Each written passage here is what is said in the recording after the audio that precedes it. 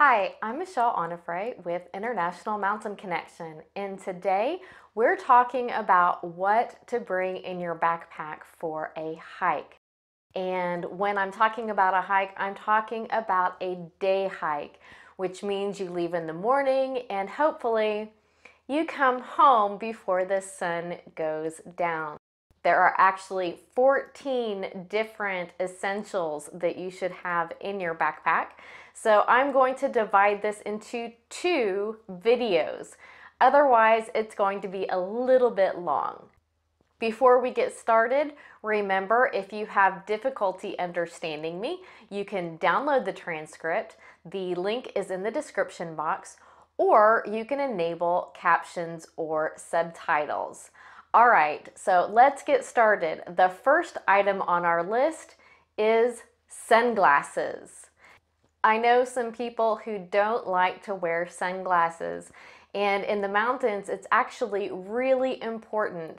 And you should make sure that you have at least a category 3 lens that's going to protect your eyes from the rays from the sun. And if you can, have a pair that are category 4. And this is even more important if you're going somewhere where there's still snow, because that snow is reflecting the sun back in your eyes and it's really dangerous for your eyes. So you need to make sure that you're protected. So just to give you an idea between category 3 and category 4, this is category 4. You can see that the lenses are quite dark and they have really good protection on the sides. Usually there's a clip that adds more protection on the sides to really keep the sun out. And these are category 3 lenses. I don't know if you can see a difference, but the category 4 lenses are slightly darker and you're actually not allowed to wear those while driving. So make sure when you're in the mountains, bring your sunglasses. Next item, sunscreen. There are people that don't like to wear sunscreen.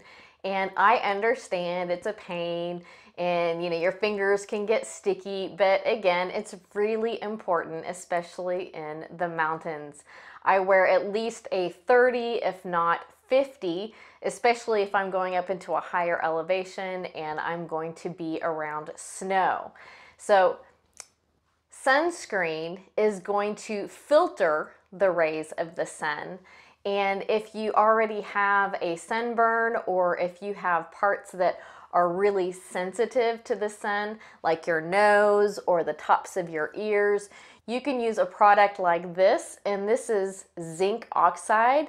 And this is actually a sun block.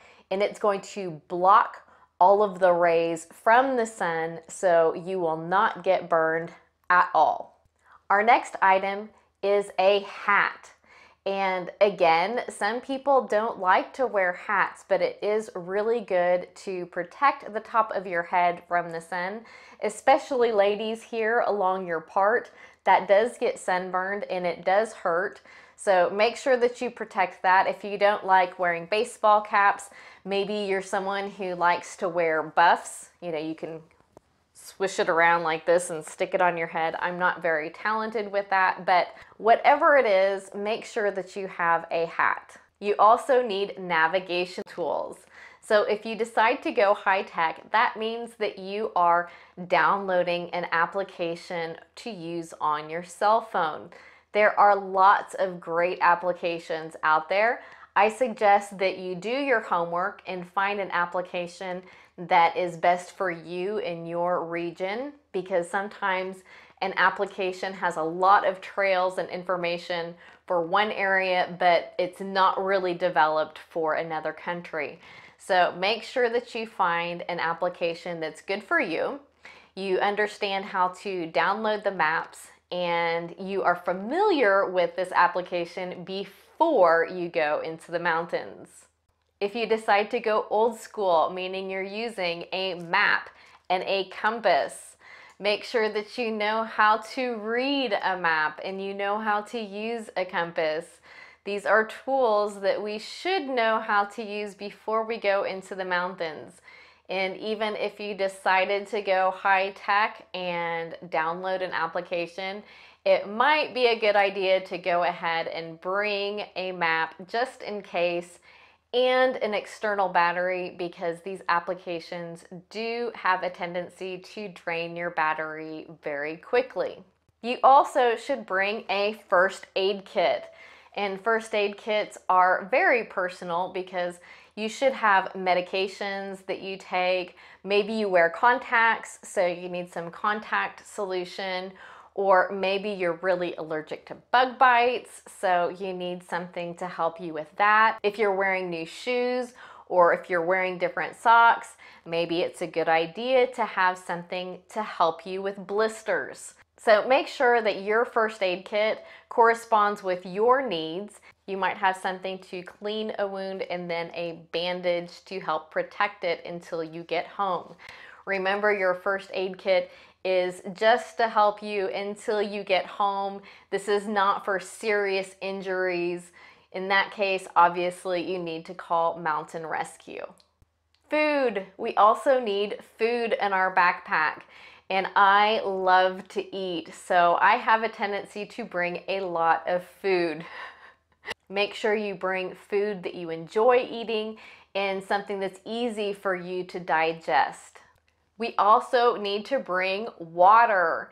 And some people prefer using bottles, and some people prefer using water pouches. And for me, I actually prefer water pouches because then you can drink water when you're thirsty. You don't actually have to stop and dig through your backpack to find your water bottle. But whatever system you choose, make sure you bring enough water. Nothing is worse than knowing that you have 1 or 2 hours to get back to the car and you have no more water. Okay, that wraps up our first video for what to bring in your hiking backpack. Remember, we still have part 2. And if you want to know when the next International Mountain Connection video comes out, all you have to do is click on the subscribe button and the bell. And remember, why trust International Mountain Connection with your English training?